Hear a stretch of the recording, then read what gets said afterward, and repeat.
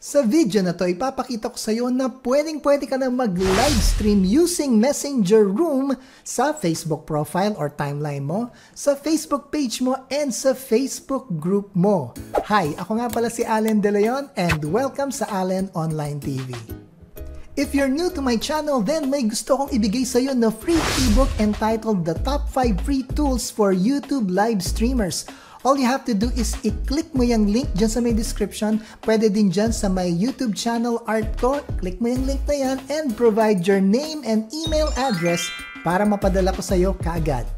If you check my YouTube channel, makikita mo dyan sa aking playlist, meron ako dyang mga video tutorials about Messenger Rooms. Pero nung ginawa ko yung mga video tutorials na yan, wala pa dyan yung feature na pwede kang mag-live broadcast using si Messenger Room sa mismong Facebook platform.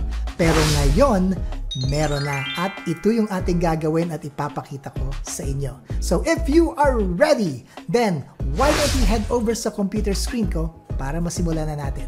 You ready? Come on! Let's go!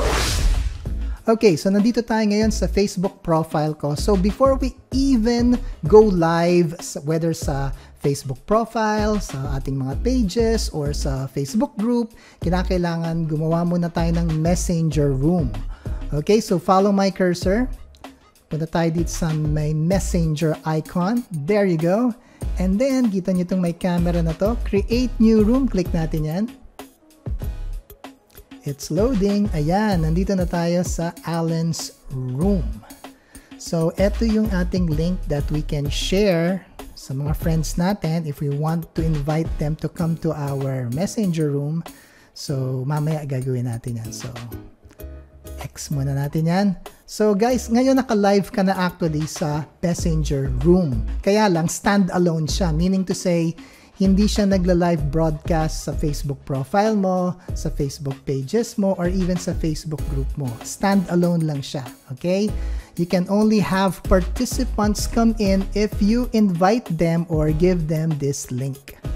So kung gusto mo namang mag-live broadcast ka wherein nakikita kayong lahat ng kasama mo sa Messenger Room mo, nakikita mismo ng mga taga-Facebook, whether sa Facebook profile mo, Facebook pages, or groups, then ito ang gagawin mo. Just follow my cursor, ito ila-live na natin. Kita nyo to guys? Broadcast live nakalagay. So click natin. Okay, so siguro ang lagay nating title is Go live using Messenger Room. Go live using Messenger Room. Okay, then sabi niya, share to your timeline ba? Actually, maraming choices. Yan yung tatlo. Yung timeline mo or sa Facebook profile mo, sa page mo, or sa group. For this video tutorial, piliin na lang natin yung group. Yan. And then, click mo kung aling group.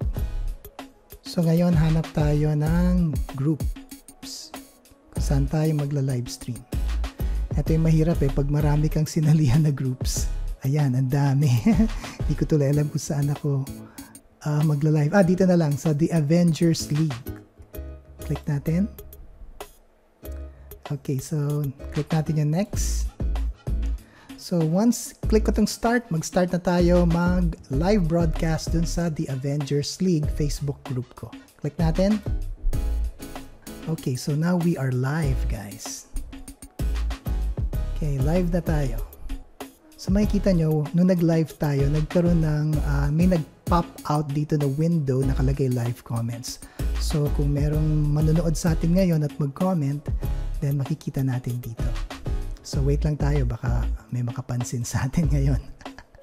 So, ayun, sabi ni Jamila Guapa, hello Coach Allen. Sige, ano tayo? Reply tayo. Hello Jamila. Ayun. Guapa. Enter. Kunin ko tong kinuha ko yung link.